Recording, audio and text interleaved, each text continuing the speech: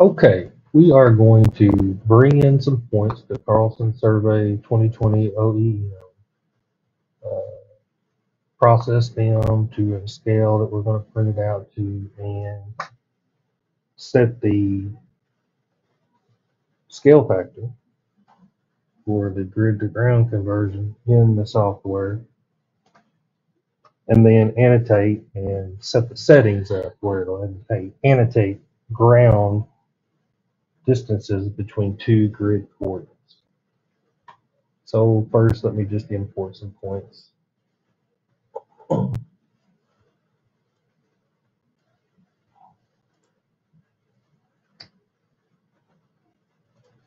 we'll set a new coordinate file.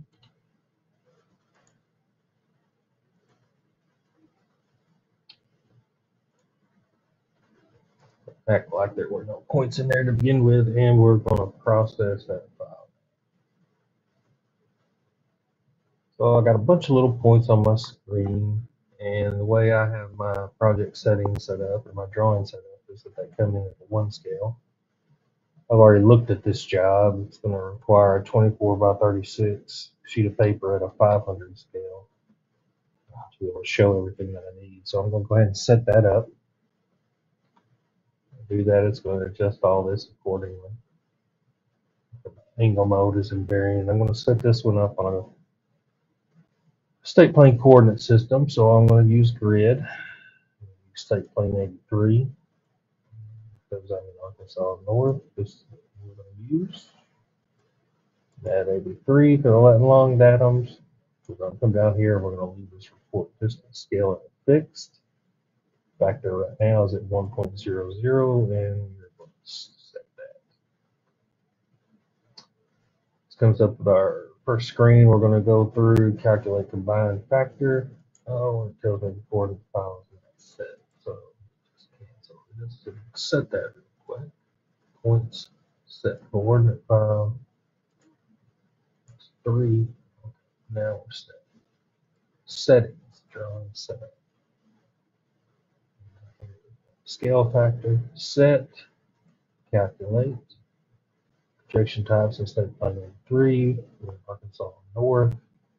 We are going to apply the GO18 for these measurements.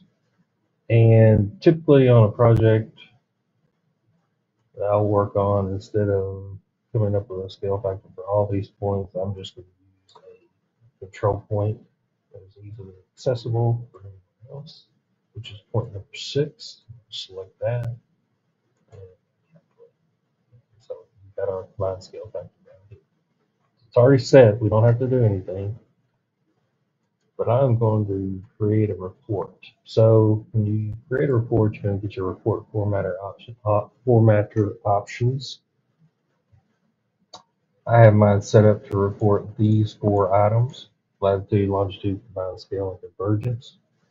You can add other things. You could add the point number if you like, add the northing, the easting, the elevation. Just use these 4. Okay.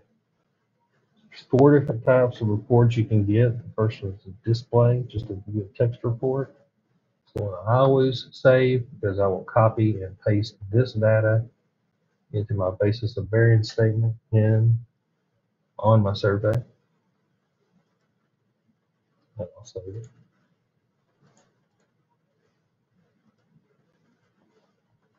You can have a spreadsheet view, which we only have 1 point, so here's your spreadsheet view. You have an HTML report, which gives you the same thing as a spreadsheet view, except in a web page. We have a table entity.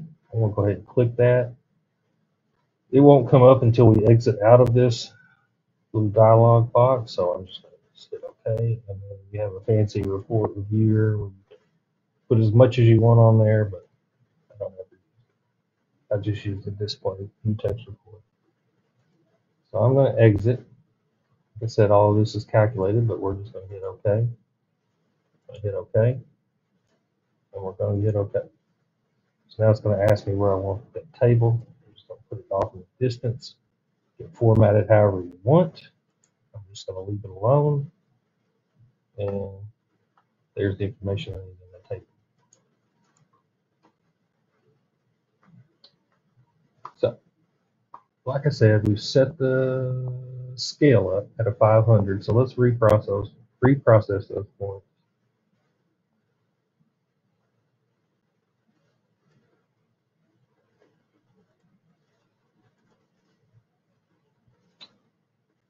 Come to the scale, you can see. So we're going to annotate between two grid coordinates and get the ground distance while leaving the points themselves in the grid coordinate format. So let's take a look at the annotation defaults. This is where we're going to set it up. Annotation defaults, we're going to go to distance. And the distances is where you can set what layers the annotations are going to come on, what text style you want to use, and whether or not, what type of distances you're using or converting, and your scale distance options. So the scale distance options is labeled first only, which in this case would just be a grid distance. Label first and second, which is the grid distance and the ground distance, or label second only, which would just be the ground distance in this case. If you label the first and second, it's just going to give you two distances unless you put a prefix in front of it telling you which is which. So I'm just going to leave it on label second only. Okay. I'm going to draw a 2D polyline between 38 and 30. I'm going to annotate angle and distance, bearing and distance. I'm going to select that line, and that should be the ground distance between 38 and 30. So if we inverse between those points, we got two distances down here. The horizontal distance, which is your first distance in grid, and ground distance, which is annotated. You still have these two distances down here. This bracket is your second distance. See what it looked like if we did first, second.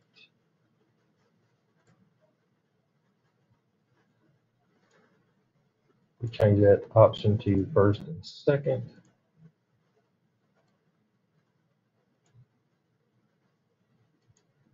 It's going to give you those two distances, the grid and the ground.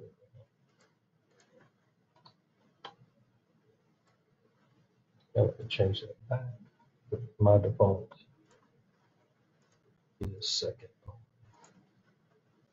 Now, we have that scale factor set. So, if you use the legal description and your points are still in grid, but we're annotating in ground, Carlson was nice enough to include that scale factor in your legal description writer so that when you write it, the distances would be in ground.